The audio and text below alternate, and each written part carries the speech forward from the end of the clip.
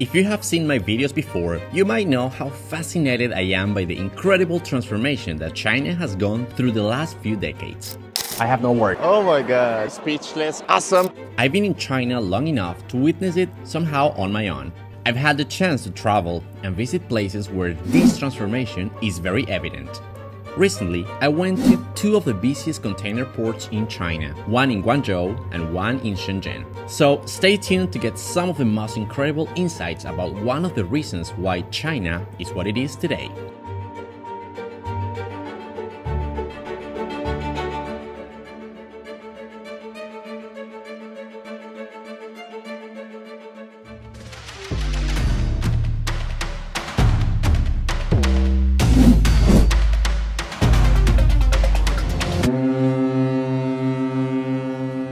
China started using scheduled shipping routes with Japan and Korea a long time ago, during the Han Dynasty, around 250 to 220 of the BC era. They were also the first people to actually build a canal. Nowadays, China is building ports following a plan to create major groups of ports, with a main hub port at the center. Shanghai and Shenzhen are great examples of this.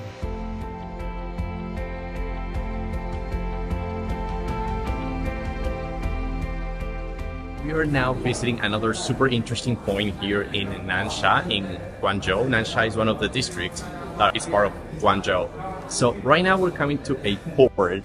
Actually, it's a very massive space, as you can see behind me. There's like thousands and thousands of containers, and this is one of the most important ports here in southern China, where thousands of different kind of products pass through to go to their final destination. Ports are like engines for the areas where they are. They bring together services and factories, which create money and improve people's lives in those regions. Years of economic development have allowed China to come up as one of the pioneers in the international container shipping industry. A well-connected network of ports has brought several economic advantages for China. It has also given Beijing greater control over the global maritime trade in general. The authorities in China are presently boosting the connectivity in the country with a special focus on improving the port infrastructure.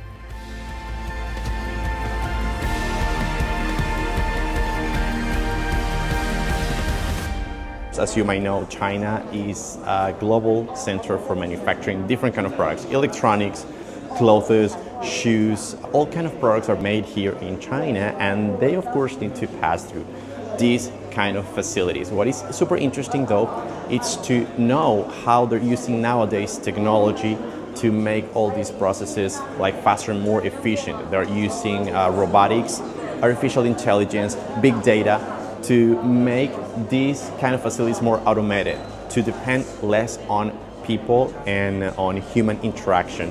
Of course, at the end, it will be translated into more efficient and safer processes. In 2022, China was the number 2 economy in the world in terms of GDP, the number 1 in total exports, and the number 2 in total imports. China shipped more than 3,000 trillion worth of exported products around the globe in 2023. Mainland China's biggest export products by value in 2023 were led by phone devices, including smartphones, computers, electronic integrated circuits, cars, and electric storage devices. China generated 13.8% of all globally exported goods in 2022. You can see behind me, it's just amazing, like the space that this area covers is just impressive. From all the way at the end, I don't know if you can see through the camera, it's just all the way to the end. To the other side, it's absolutely impressive to see all this space, and it's thousands and thousands of containers to see that. It's actually my first time coming to one of these places, and I'm super impressed to see the amount of spaces. I usually can see that because I live in Shenzhen, right? You get to see these ports, but never from this space, and learning also what is behind the transportation or the sending of many goods to the rest of the world is absolutely amazing, and that is happening here in China.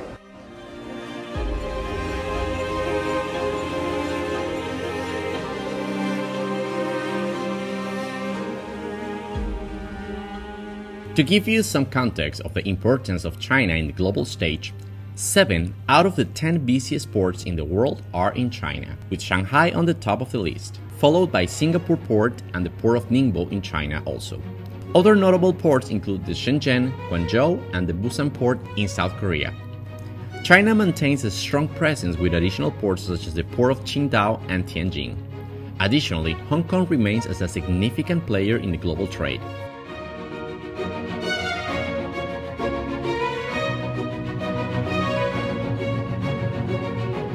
And we keep exploring the beautiful city of Shenzhen, exploring the amazing technology advancements and the capacities that this city has for cargo facilities, imports and exports. And we're today exploring one of the largest and biggest ports in the city. I'm talking about Yantian Port. This is managed by a Hong Kong company. Actually, it's more like a global company, Hutchinson. This is a company that has presence in 24 countries, managing more than 53 ports all around the world.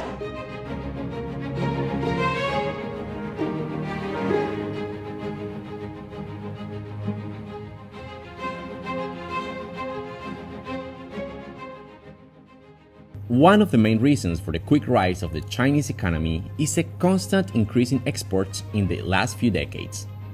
Container ships move more than 80% of the international shipments. This is why China has come up with a plan for export-oriented economic growth. In other words, the Chinese government is investing in boosting the port infrastructure of the country that is responsible for the bulk of the Chinese international trade. China's great performance in the shipping connectivity is largely because of its ability to handle high container throughput. Additionally, many of the ports in China rank among the most connected ports on the planet. As one of the leading maritime powers in the world, China has access to more than 14,000 kilometers of coastline. Although nations like Russia and Canada have also access to long stretches of shoreline, China has one significant advantage over them. Vessels can access the Chinese coast all around the year.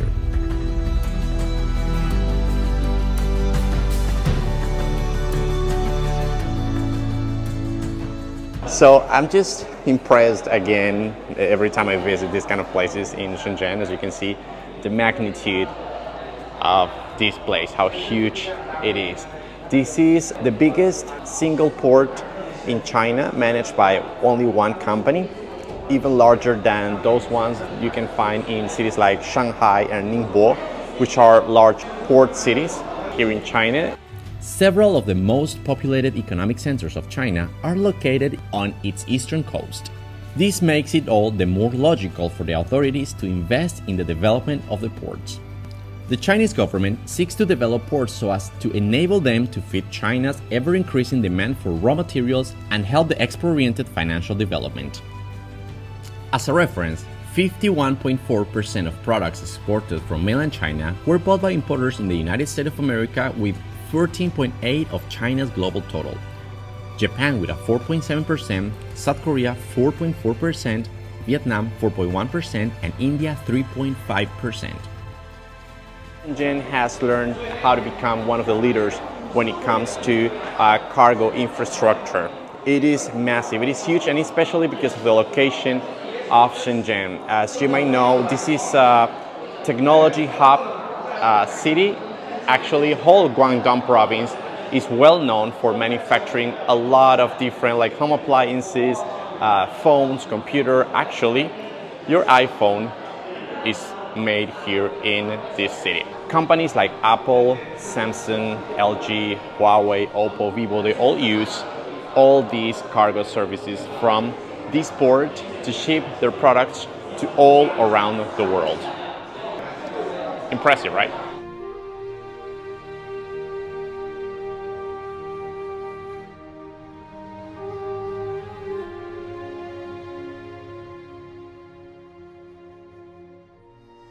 China has some of the biggest seaports globally.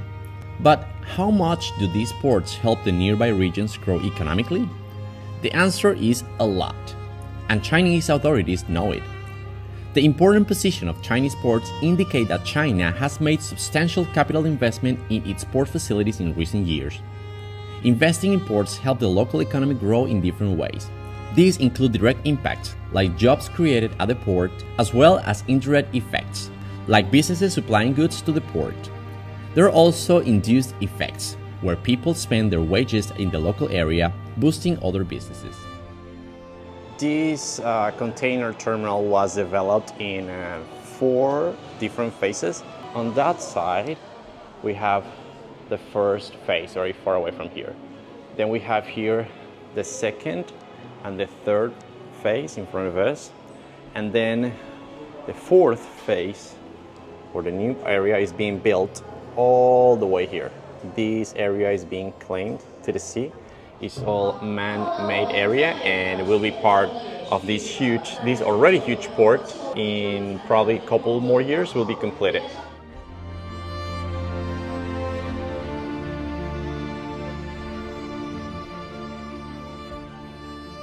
Chinese ports play a key role in the world port system. China is present with 3 ports among the 5 largest ones in the world, with Shanghai in first place. This country is home to 34 major ports and 2,000 minor ports. A large number of these ports play a vital role in the global movement of goods. Moreover, the 158 ports on the eastern and southern shorelines of China play a crucial role in international commercial activities. So here are some of the most important ports in China. Number 1, Port of Shanghai. This port, which is over 170 years old, is not only the largest Chinese port, but also the largest one in the world. In 2010, Shanghai Port emerged as the busiest international port. This deep-sea port is considered as one of the 4 large port megacities on the planet. The Yangshan Port, which is part of the network of Shanghai Port, is one of the busiest hubs of the Chinese container shipping industry. There are several smaller ports close to Shanghai that allow for better handling of container traffic. Number 2, Port of Shenzhen. The second largest port of China, the Port of Shenzhen, is also the 3rd largest port globally in terms of the number of cargoes handled. This feeder port has been serving more than 50 shipping lines and around 10,000 container ships per year. This port houses the headquarters of almost 40 shipping companies. Most importantly, these companies have launched around 130 international container lines. This port comes with more than 100 warehouse operators and over 2,000 logistic firms located on the premises. With a coastline of over 250 kilometers, this port is part of the Hong Kong-Shenzhen Western Corridor. This makes it one of the most well-connected docks in the country.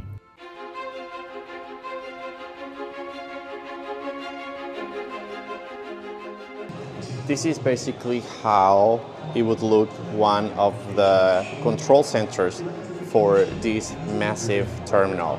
You have all the controllers, looks like a joystick, and all the technology equipments to manage all the containers that every day are carried on the vessels to be shipped all around the world. That's amazing. And here in this area you can see the cameras that are monitoring in real time the operations of this terminal. You can see this one is moving because it's probably on a crane and it's probably windy right now. Of course, we are on a coastal area, and it's going to move. Number 3, Ningbo Zhoushan Port. The Ningbo Zhoushan Port, that moves over 1 billion tons of cargo per year, is hands down the busiest port of the planet for shipments. Located across Shanghai on the Hangzhou Bay, the Ningbo Zhoushan Port is well connected to the rest of China. This port is linked to 560 ports across 90 countries. It comes with a terminal dedicated to the processing of crude oil, which can handle tankers over 250,000 tons. Additionally, it has a separate terminal for liquid chemicals. Its storage capacity of 4.1 million tons and its proximity to the Zhejiang Free Trade Zones make it one of the most important ports in Asia.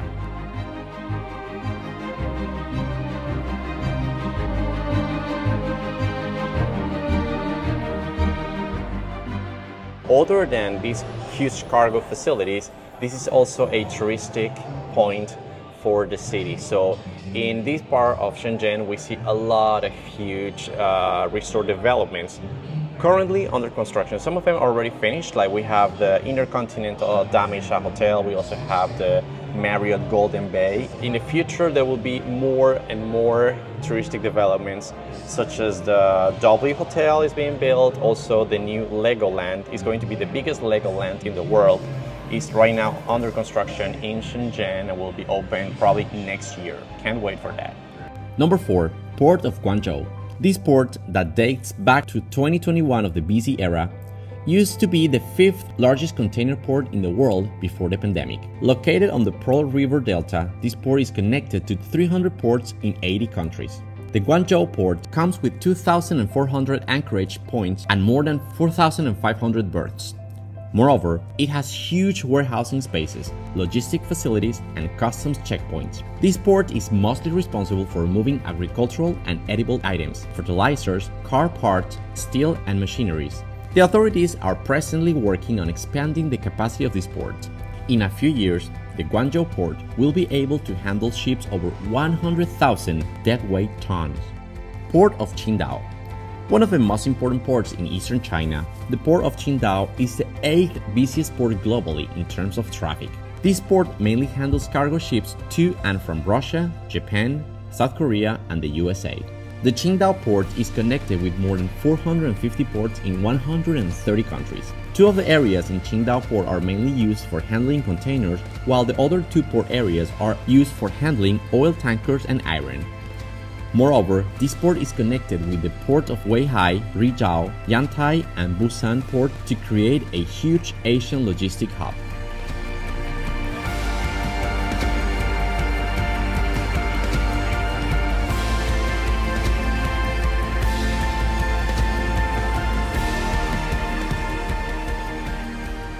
Folks, I'm gonna be wandering around nice and beautiful places here in China and documenting about it. I will also be Instagramming my day-to-day and my trips in this awesome country. Feel free to follow me and leave your comments and impression over there about life in China. I will leave the link to my account in the description down below.